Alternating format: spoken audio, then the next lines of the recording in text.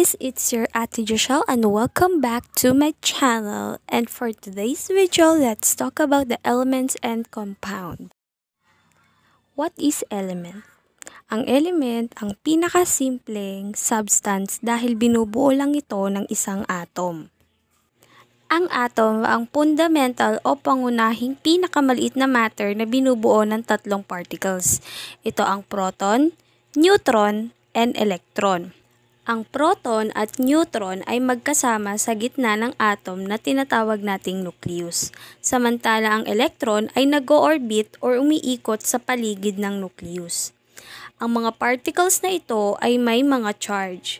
Ang proton ay positive, ang electron ay negative, at ang neutral o walang charge ay ang neutron. Ang bawat atom ay may tinatawag na atomic number. Nagre-represent ito kung ilang proton ang nasa nucleus ng atom. Halimbawa, ang element na hydrogen na may atomic number na 1 dahil may isa itong proton. Kaya, pag nakita mo yung periodic table of elements, ay mapapansin mong ito ay in ascending order, which is pataas ng pataas ang atomic number. Naka-arrange ang periodic table para mas madaling makita ng mga scientists ang mga property ng element. Ang vertical arrangement ay tinatawag na groups. Ang horizontal naman ay tinatawag na periods. Now, there is 118 total elements na na-identify ng mga scientists. 98 dito ay natural occurring or matatagpuan na natural sa mundo tulad ng oxygen at 20 naman ang synthetic element which is gawa ng mga chemists gamit ang iba't ibang klaseng nuclear reaction.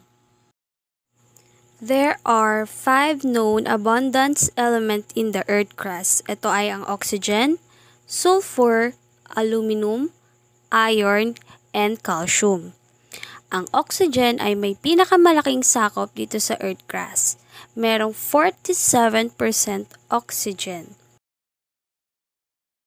Ang common elements naman ay hydrogen, oxygen, carbon, and nitrogen.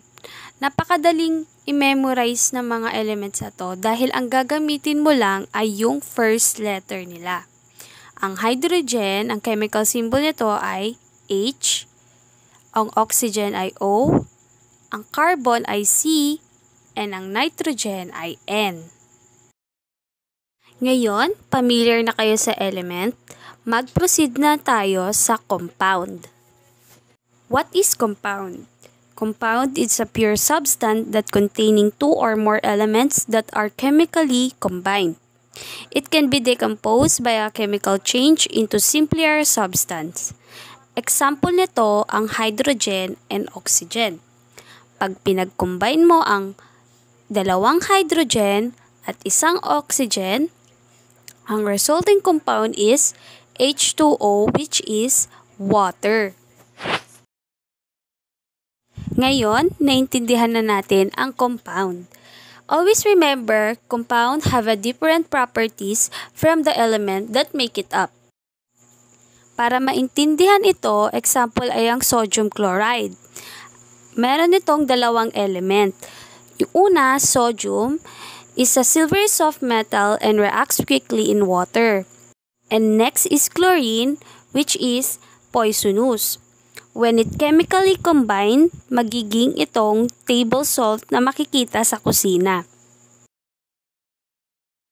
Makikita natin ang mga compound sa ating bahay dahil ang compound ay ginagamit bilang pagkain, ingredients in cooking and baking, condiments, beauty products, and medicine. Ang compound ay napaka-importante sa atin. Amazing, 'di ba? And that's for today's video. I hope you have learned in this video. And don't forget to subscribe, like, share, comment, and hit the notification bell para update ka sa aking panibagong video. Bye-bye!